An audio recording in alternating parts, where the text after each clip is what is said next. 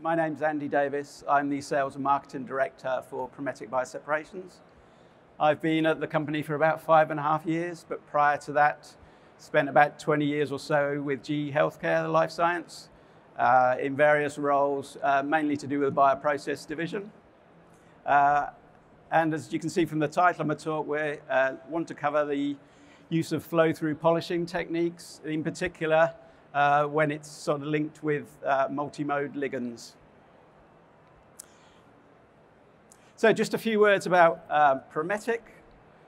We are an enabling technologies company, and we've been serving the biotech and biopharma industry for about the last 30 years.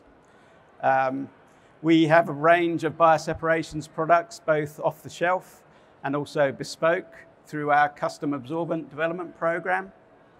A various number of our products are in FDA, EMEA approved processes. And we recently launched a range of both semi-disposable and disposable pre-packed GMP-ready columns. And finally, the last product we've launched is what we call our MMM library, Multimode Mimetic Ligand Library. And this is really what I want to focus on the main content of the talk. So I'm sure you're familiar with a lot of the techniques that are shown here, but what I wanted to point out is where does mixed mode really fit in terms of separation capabilities. So starting with what we'd probably say is the least resolving technique, you have gel filtration, which is separating differences in size. That's largely been replaced by membrane separations technology. Then you've got ion exchange, hydrophobic interaction chromatography, really separating due to differences in net charge and hydrophobicity. And then if we jump ahead to the affinity purification, this is really the most resolving technique possible in bioseparations. And the multimode ligands really fit between what is classic ion exchange and the affinity technology. So it's really a higher resolving technique than ion exchange and HIC, but not quite as resolving as the affinity. But when we look at how we link those techniques together, if you look at what would be the traditional DSP quite a few years ago, it was a matter of linking these different techniques in a sequential order to achieve final purity of your end product. Now, whilst that was quite effective, obviously it was fairly lengthy process, quite costly, and because there were so many steps, the yield that the process would deliver could be significantly impacted. So what we've seen now is a trend towards a more modern approach where we have a very effective capture step, typically using affinity chromatography, where the bulk of purification is done in the initial step. Some of the purity levels you can get just through affinity can be in excess of 90% in a single step. And that then simplifies the rest of the process to 1 or 2 polishing steps just to remove the trace level of contaminants that are around.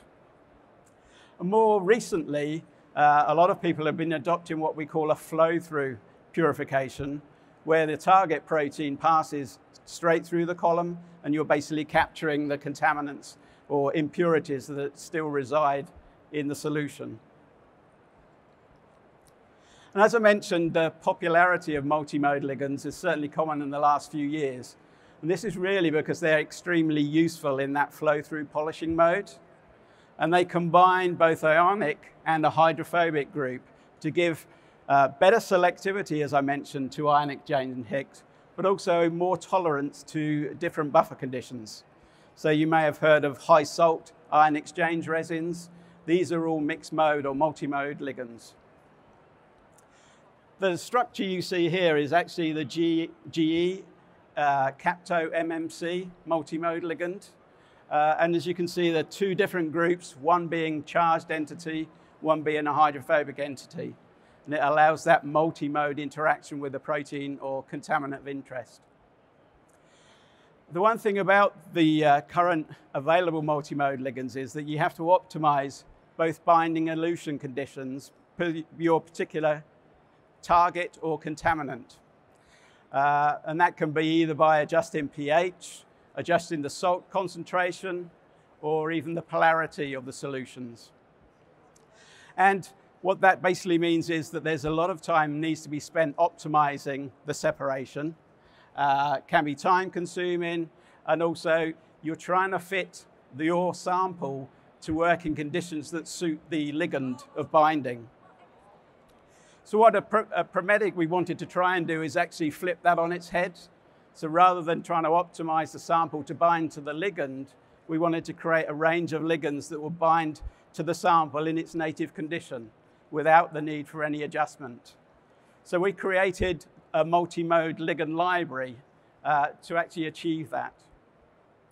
What this basically consists of is 96 different affinity or multi-mode ligands that are attached to an agarose base matrix through a spacer arm.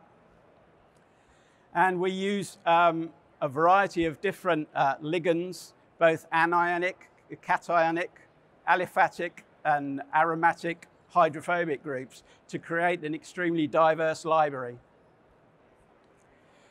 The library, as I mentioned, is 96 mini columns in a typical 8x12 array. And you can do very rapid screening simply by applying feedstock across the whole of the plate and then identifying which ligands bind either the target protein that you're interested in or the contaminants that you're trying to remove or impurities from that particular solution. So with that in mind, if we go back to the slide highlighting the difference in selectivities, we believe that the multimode library fits in between affinity and the commercially available multimode ligands because of the diversity of the library that's actually in place. This is how the actual library is built up. So you have an agarose base matrix, and with it attached is a triazine group.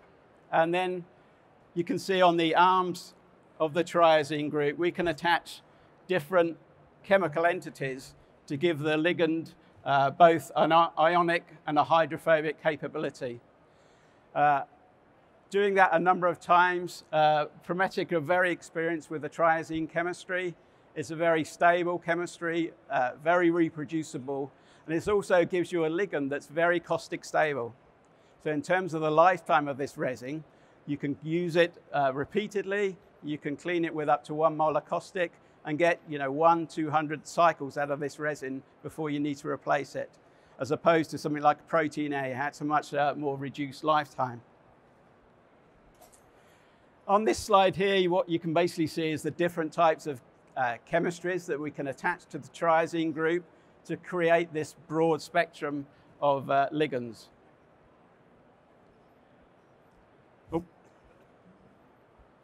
And what we've done to ease the use of the multimode library is cluster the ligands which have broadly similar properties into 6 different zones. So in zone 1, this is where we're generally looking at ionic ligands, ones that are going to interact on a charge basis. In zone 6, we have the hydrophobic interaction. And then in the middle is where we have what we'd class as truly multimode ligands.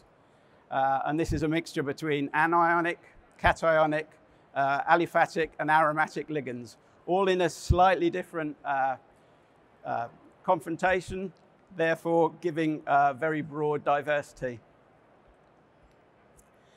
And what we've done is actually look at different chemical and physical properties to actually demonstrate the differences or the diversity of the different libraries. So as you can see in the top 2 slides, we're looking at hydrophobic and hydrophilic accessible surfaces. And the blue means it's very low, and the red means it's very high. So we basically created a heat map.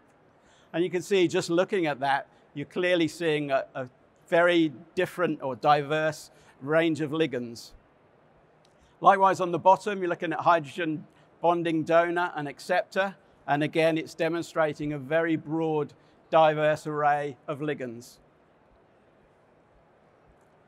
Look at different properties such as polarity, aromacity, flexibility, or even binding to a molecule such as HSA. And again, clearly showing there's a very diverse array of different ligands. One particular thing to point out is this particular ligand here. You can see in 3 different properties that it's showing that those ligands have very similar properties or a high level. And this is related to the propensity of albumin to bind to very long hydrocarbon chains. So it has high polarity, high flexibility, and obviously binding to albumin. So by utilizing this data, we're demonstrating, we've got a very diverse library. But this is, of course, in theory, so what we need to do is show we can demonstrate that in practice. So the next few slides we'll look at is actually utilizing a few applications to show the diversity of the library and how it can be used in flow-through polishing. So this is the Multimode ligand library. As you can see, it's a very classic 8x12 array. Very easy to use, and screening can be done within 1 or 2 hours, and therefore gives you a very quick idea of which ligands you should then focus on to do further development. There's no need for complex or liquid handling equipment. A simple multimode pipette is all you need to actually utilize this. And the flow is by gravity, so again, there's no need for vacuum or centrifugation of this plate. This is a bit more detail about the plates. So each of the individual wells is a discrete 250 microliter column with a top and bottom frit, and that actually prevents the columns drying out. The free flow of gravity gives a residence time of around 2 minutes. So at least there's sufficient time to actually interact with the molecule of interest.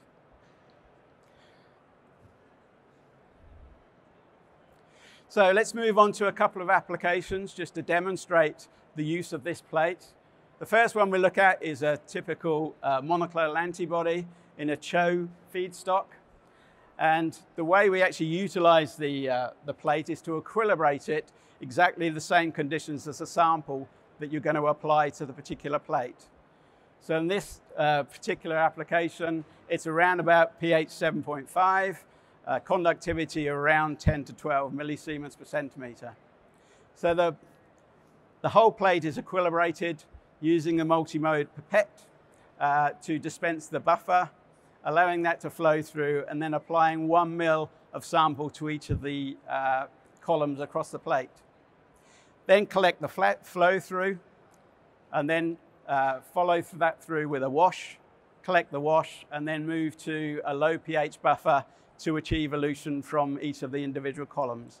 All of those solutions can be collected in a deep well plate, and that can then be used for analysis in a variety of different ways. So let's look at binding of the whole map in the first instance. And just as we saw in the physical and chemistry properties, we've created a heat map. Again, where you see it's red, it's showing it's got very high binding of the whole monoclonal. And where it's showing blue or a 0, that shows there's little or no binding of the antibody. Now, bear in mind, what we're looking to do here is develop a flow-through purification. So we're not looking to actually bind the antibody. We're looking for ligands that don't bind the antibody or show very little binding of the antibody. And if we focus in on zone 2, just as an example, we can see again, even in that smaller block of array, there's still quite a diversity of different bindings, from full binding of antibody to no or little binding. And we can focus in further on that by looking then at an SDS page just of zone 2. And again, you can see different patterns of binding. The antibody is this, that high band up there. And what we're basically looking for is any zones which have no antibody binding but can demonstrate binding of either host cell protein or impurities that happen to be in that particular solution.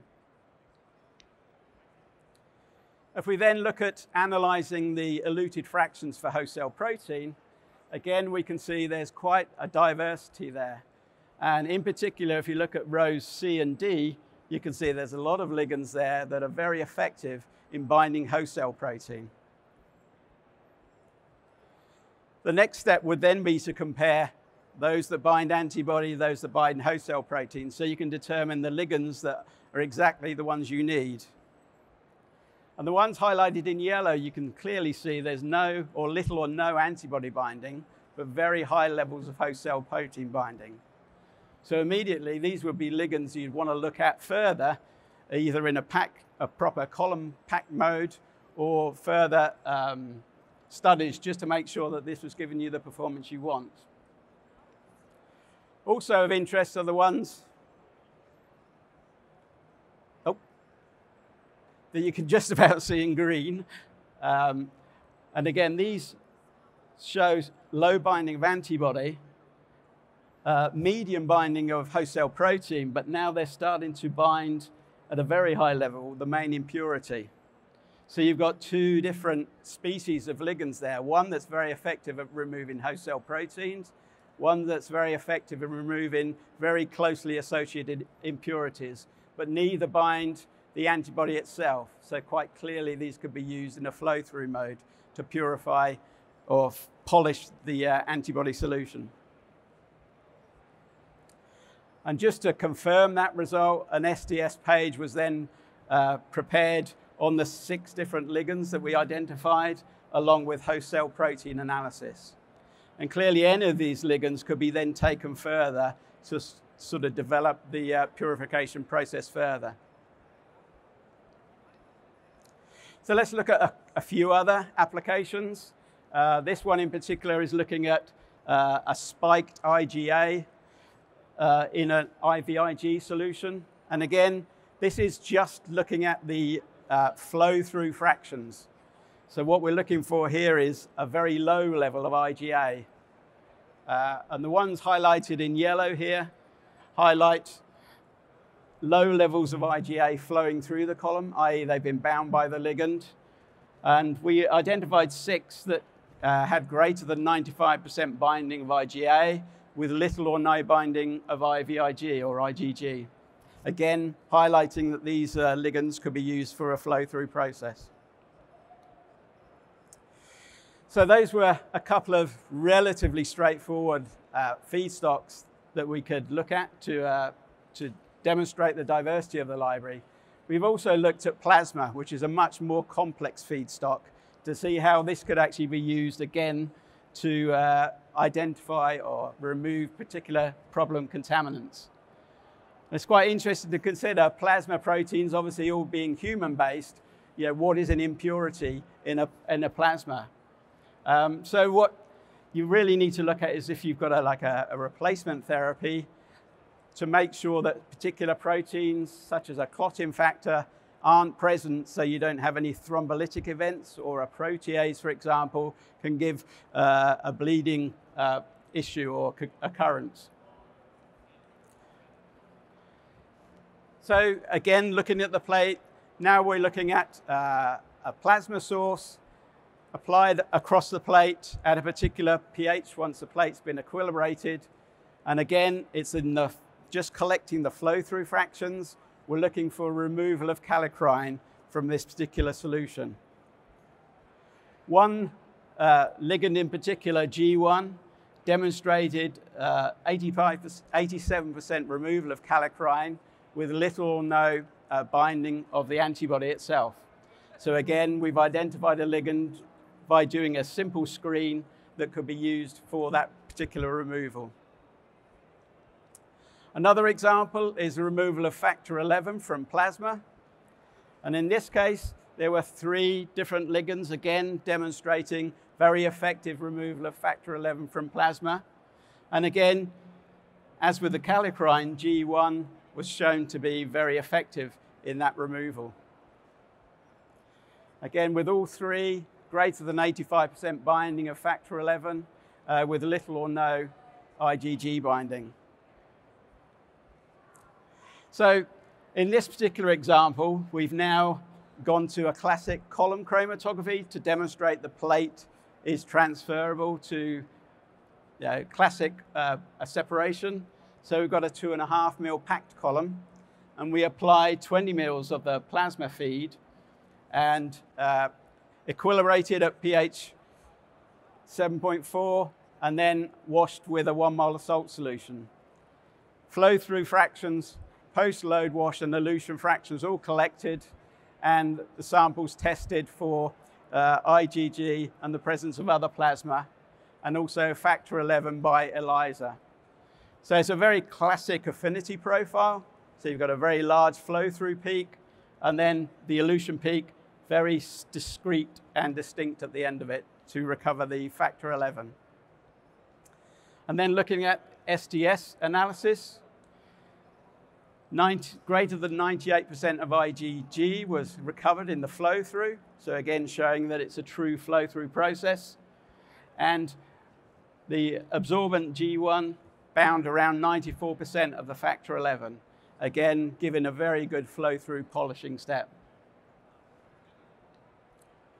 So I hoped in this short presentation that I've demonstrated that by using a very diverse ligand library, we can optimize the separation in a flow-through mode without the need to actually modify the sample feedstock itself.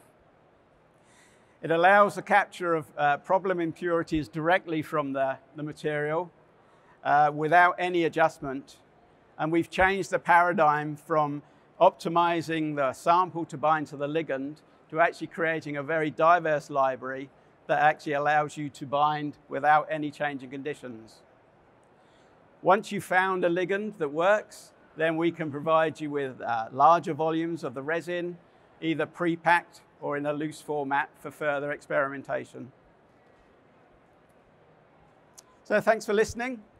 We are just across the way in booth 1746 if you want to know more about the information. Other than that, I'll open the floor for questions. Thank you very much, Andy. As you said, if there are any questions, now is the time to raise your hands. Sorry, I still heard it just fine outside the barrier. I think I was talking to you yesterday, and I mentioned in my talk earlier this morning that there is a potential displacement for protein A with a synthetic ligand. Is that what you're talking about? Are you going to displace protein A?